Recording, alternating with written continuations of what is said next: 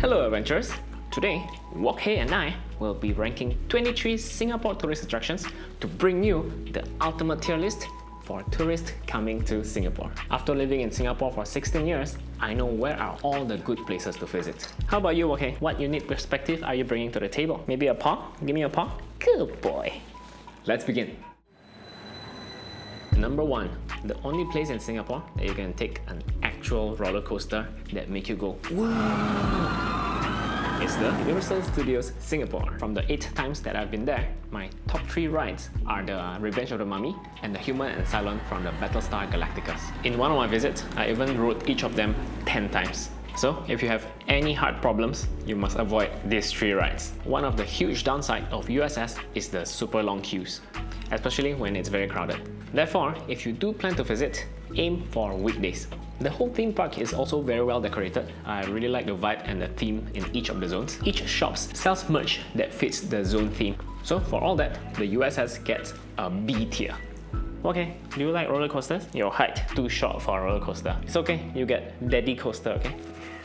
Woohoo! Number 2, the most famous shopping street in Singapore, Orchard Road. This is where actually many of us locals bring our date to go on a walk. The streets are very wide and all the shopping malls around are actually very fun for window shopping. However, unless your primary objective in Singapore is to do shopping, I don't really recommend. You can easily find all of these shopping brands in any other city, and it's not like it's cheaper if you buy it here in Singapore. The one time that I will recommend coming to Orchard Road is Christmas time, because this is when they will decorate the whole place very grandly. Each of the shopping malls will build their own rendition of Christmas tree, and my friends and I will every year come here to rate their Christmas trees. But for the lack of uniquely Singapore flavor, I will rank the Orchard Road as a C tier. And number 3, easily the most gorgeous shopping mall that I've ever visited. The Jewel at Changi Airport. Which other shopping mall has a huge waterfall right in the center with greenery surrounding it? There are also family-friendly activities like garden and mirror maze and even a bouncing net, which are not the most affordable, but even if you are not spending a single cent, the amount of things that you can still see and do is still worth the visit. The best way to explore Jewel is to utilize the early check-in and spend the 2 to 3 hours before your flight to explore Jewel and the surrounding airport terminals. So you don't have to make a special trip, you just explore Jewel on your way out of the country. For all that, the Jewel gets a B tier for me. No, Daddy, this is a C. Why? Why is this a C? Dogs are not allowed. There. It's okay, okay. We have Jewel at home.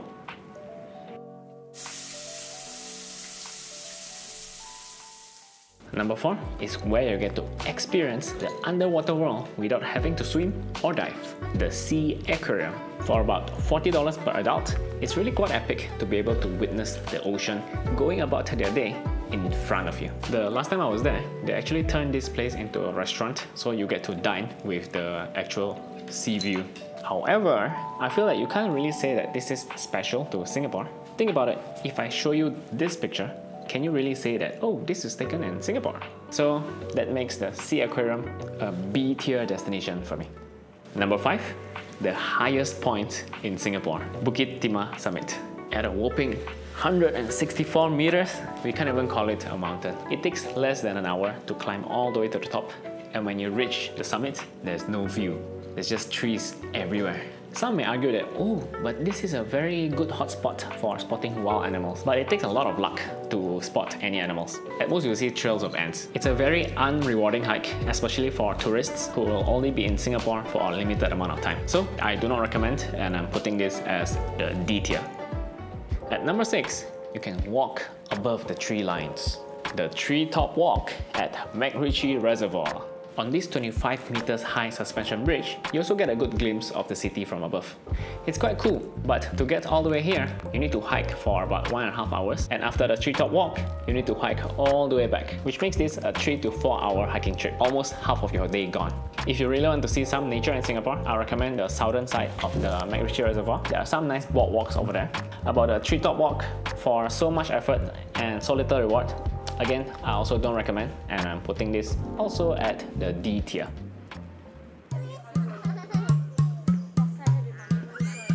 Number 7 is where you can find the best zoos in Asia, Mandai Wildlife Reserve. By now you can tell that nature areas isn't really our strong suit, so we try to make it up by building the very best zoos. There are a total of 4 zoos in Mandai, with the 5th one coming in 2025. The first one is the Singapore Zoo, which is like our flagship zoo. You can find a lot of animals from all over the world. My favorite thing to do here is feeding the giraffe and looking at the apes exhibitions. Oh, I have friends living in the zoo. You have friends? Do you mean the African painted dogs? I think your friends will eat you alive, okay? And there's also the bird paradise, which will make all the bird lovers go crazy because there are so many walk-in aviaries where you can meet the birds in close person. I also love the feeding sessions at the bird paradise because I get to play with the birds and view them very closely. And there's also the river wonders. It's my least favorite, but it's still pretty cool because I get to see a lot of aquatic animals from all over the world. And the night safari, where you can roam the jungle and see night animals without fearing for your life. For the variety and the quality of all the exhibitions, despite the smaller size compared to other zoos in other countries, this is the best zoo package that I've ever experienced. So the Mandai Wildlife Reserve gets an S tier. If you're short on time but still want to visit the most of Mandai Wildlife Reserve, I recommend doing just one day of Singapore Zoo followed by River Wonders, then Night Safari. The zoos are so good, I think it'll be such a waste if you rush through them. Number 8, we have one of the most cultural area in Singapore, Kampong Glam. The highlight of this area is the Masjid Sultan, which has stood here for over 200 years. What makes this area so lively are the surrounding streets that are full of lively murals and fun-looking shops. Definitely you must check out the Muscat Street and the Haji Lane. You can easily have fun sightseeing for 2 to 3 hours in this area without having to spend a single dollar, which makes Kampong Glam an A-tier destination for me. At number 9, we have one of the best high viewpoints of the city, the Singapore Flyer. Enjoy unblocked view of the city as the Ferris wheel brings you up above the skyline. However, it's about $40 for that 30 minutes ride, of which only half the time you will be at the scenic height. If you ask me, I'd rather spend the money on one of the rooftop bar around Marina Bay area, because then I could sit there for longer and enjoy the view, even have a meal. So the Singapore Flyer gets a C tier. Number 10 is Singapore's most historical hawker centre, Lau Pa Sat. The name Lau Pa Sat actually means old market, but it actually looks very new now because it's recently renovated. The building is very nice and they sell a lot of local food here, but personally I feel that Lau Pa Sat is too posh to feel like it's a hawker centre. I still prefer other hawker centres such as Maxwell Food Centre, so I'll give this a B tier.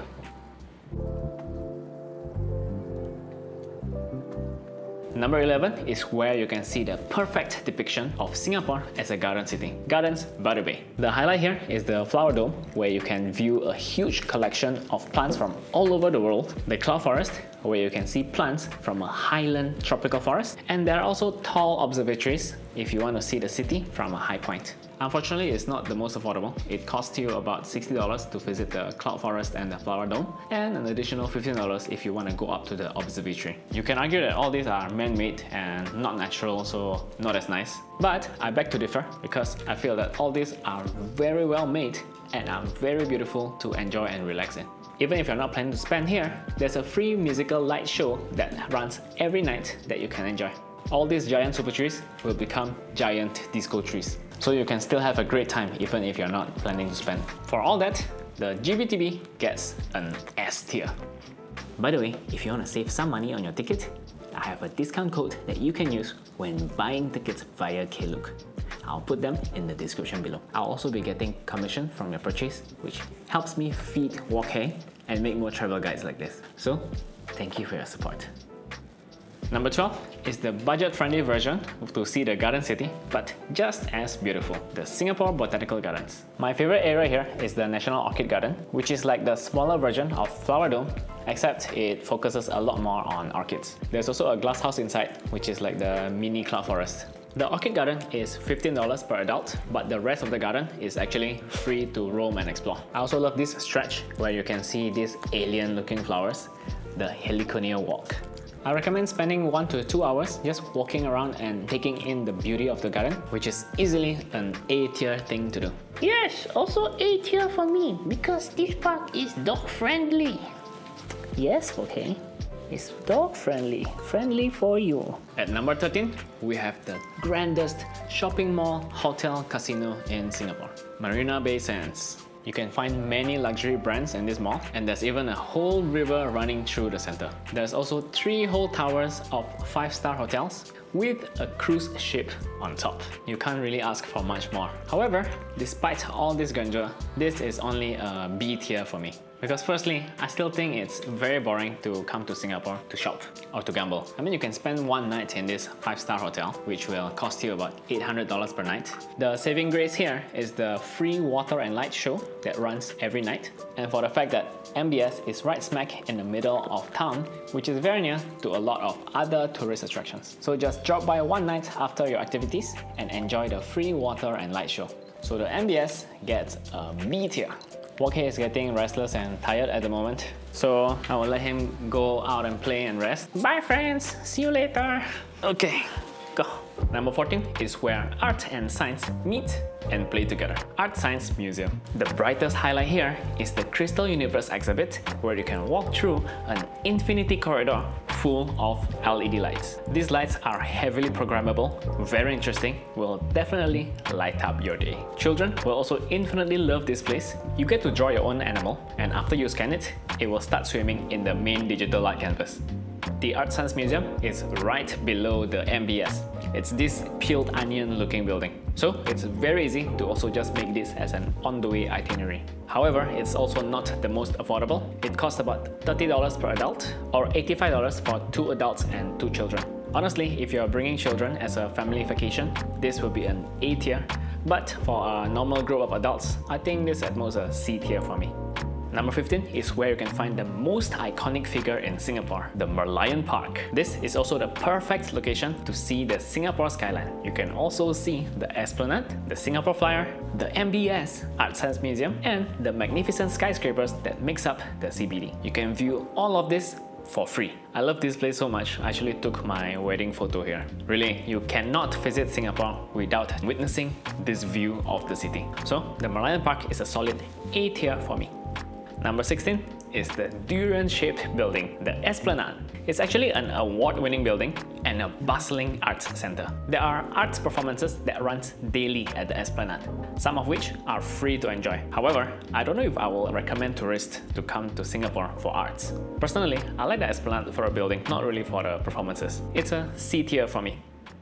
At number 17, we have the most bizarre tourist attraction in Singapore, Haw Par Villa. This is a very interesting place where you can easily spend 1 to 2 hours looking at very unique dioramas of Chinese mythology. The most interesting for me is the Hell's Museum, because this is where you can witness the graphical depiction of what are the punishments in hell for each of the crimes that you can commit.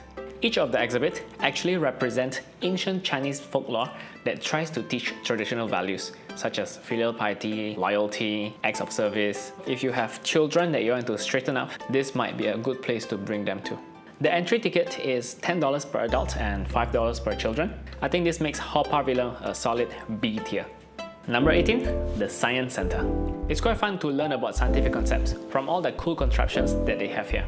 The coolest one that I remember is the Tesla coil. However, in my recent visits, it's been under renovation. Good morning. I'm calling in to check, is the Tesla coil exhibition operational today? Tesla coil, just give me a moment. Yes, sir. Daily at 12 PM and also at 4:30 PM weekend and during the school holiday. That'll be all. Thank you. Have a good day. There's also a very cool exhibit called Earth Alive, where you can sit in an earthquake simulation.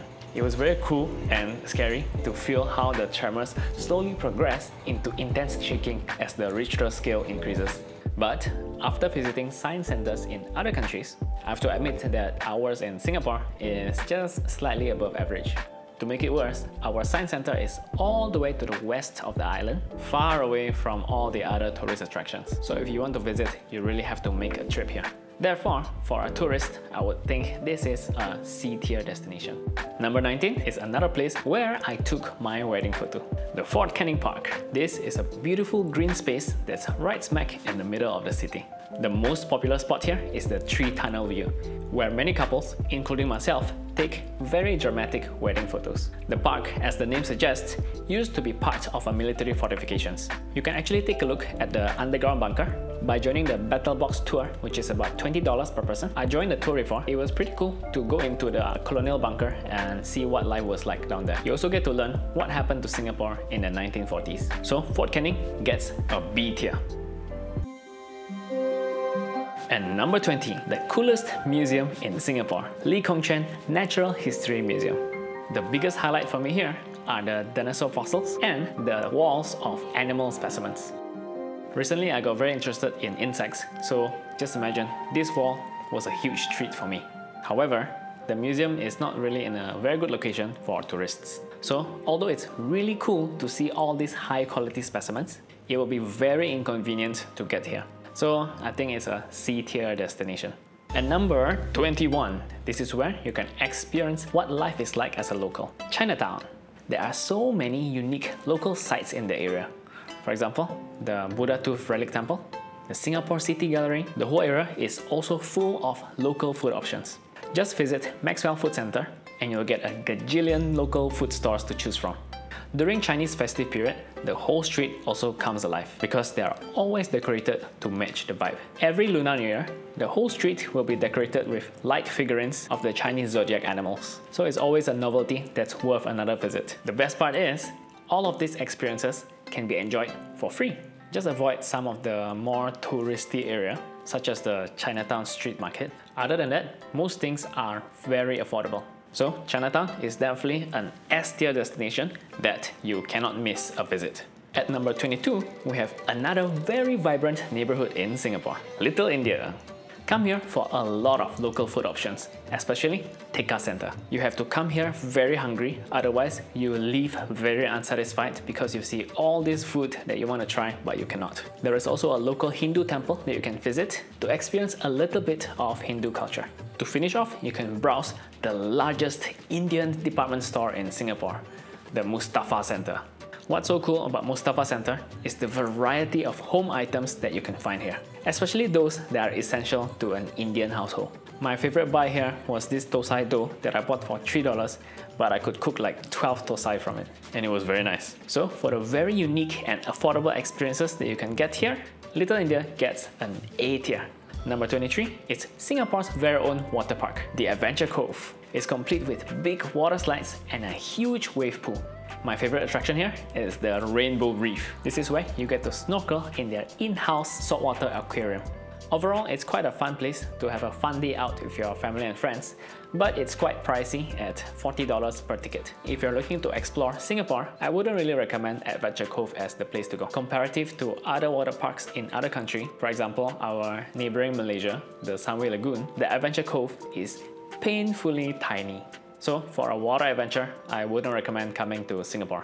And that puts the Adventure Cove as a C-tier destination. So, do you agree with my tier list? Let me know in the comments which ranking you think I got wrong. Now, let me take you to the top 18 places to visit in Singapore. I'll see you there.